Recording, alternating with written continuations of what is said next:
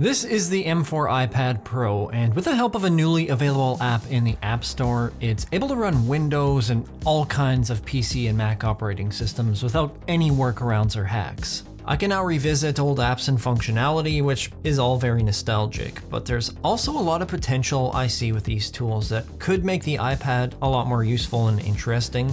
And you can in fact run some modern systems and apps on here, well, kind of. Emulation apps on iPadOS and iOS are still new to the App Store in an official capacity, and while it's all very cool to access different operating systems on these devices, there are some things holding them back. Today, I want to go over what some of those things are and what emulation or virtualization is currently like on the iPad with this app, where it could go in the future, and why Apple all of a sudden decided to allow these kinds of apps. So if you're interested to see what Windows or Linux looks like on an iPad, if it's actually usable, or if you're just curious to know how all of this works, stick around and let's get into it.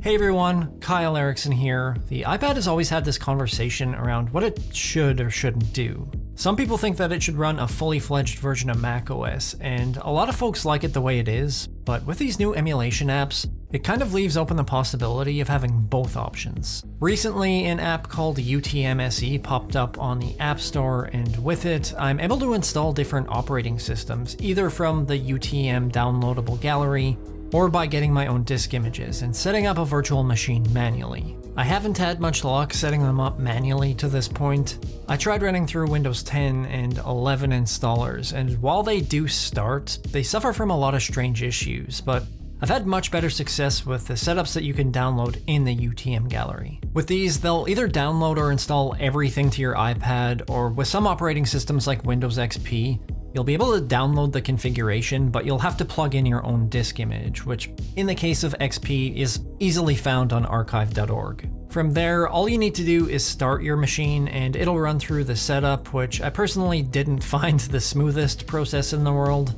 For Windows XP, I had to restart the installation 3 or 4 times, trying different things before it went through the entire process, but with a bit of patience, things finally went through and I was able to get this up and running.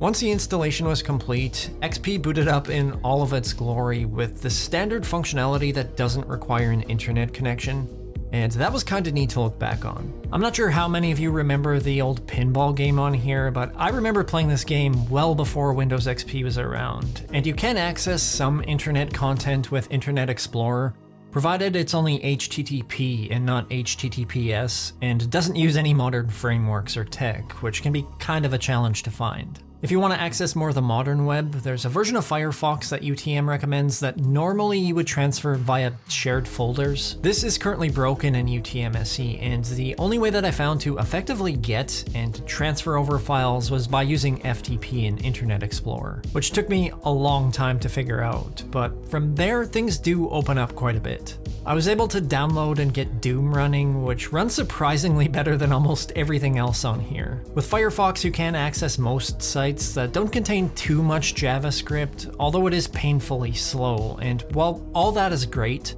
and the retro vibes are fun, what about more modern use cases? I was really interested in seeing if I could get Linux to run on here with a graphical interface, because that would mean I could test out a whole bunch of modern apps that don't necessarily work on the iPad very well, or at all. Things like VS Code would be great to get up and running and have somewhat of a realistic development experience, but unfortunately, trying to run a Linux distro on here is pretty painful. I tried out a couple of versions of Ubuntu and some others as well, and they will work provided you're willing to wait for what turns into an insanely slow and pretty unusable experience. It's way worse than your average virtual machine, even slower than an old Raspberry Pi, and from what I can gather, that's all because of how emulation is being done within the app. Normally, emulators or virtual machines run through a JIT or just-in-time compiler that dynamically compiles code at runtime to machine language. In a nutshell, it allows for real-time optimizations and is generally faster and more performant than other processes, but JIT isn't allowed on the App Store. Emulators like Dolphin have been rejected from the App Store because of this, and from what I can gather, this was the reason why UTM was initially rejected as well, but they've since gone back and changed how things work a little to get approved. What UTM SE is running and what Apple allows is TCTI, or Tiny Code Threaded Interpreters. Essentially what that means is all the virtualized hardware has to be built entirely through software before anything executes, or is interpreted line by line. You can kind of think of it as using directions to find a location, where JIT compilation is like GPS software that provides quick updates based on traffic conditions for a specific area, where TCTI is more like a printed map that's just one giant piece of paper with all the information. You're not going to have the same route optimizations, and it just takes a lot longer to get where you're going. That makes things painfully slow on here, and why you're really limited to old software, but going outside of the App Store, it doesn't necessarily have to be that way. UTM itself isn't exactly a new application, and you'll see videos that are a couple years old now, where people have jailbroken iPads and iPhones that are using UTM running Windows 10 with pretty impressive performance. Those setups are using more advanced systems, enough that most people could potentially run a modern workflow from them. So why doesn't Apple let that version through the App Store? Well, I don't believe that Apple is willing to give up that amount of control in their mobile software, and up until very recently, Apple didn't allow any emulation tools at all. It really wasn't until the EU got involved and said that Apple needed to allow alternative app stores that they finally changed their tune a little. Shortly after that happened, they updated their app review guidelines to allow retro game console emulators, which is likely part of the reason why UTM SE is framed as an emulator for playing old PC software, mostly for games. Outside of the App Store, especially with macOS, UTM is seen more as a free, less feature-rich alternative to something like Parallels, a tool that a lot of folks use to run Windows on their Macs, and I'm sure a lot of you are familiar with. But I think if we're ever going to see the same level of performance that you get with UTM on macOS or those jailbroken devices, it's likely going to be from external pressure on Apple, but it would be great to see these things built out into something more usable.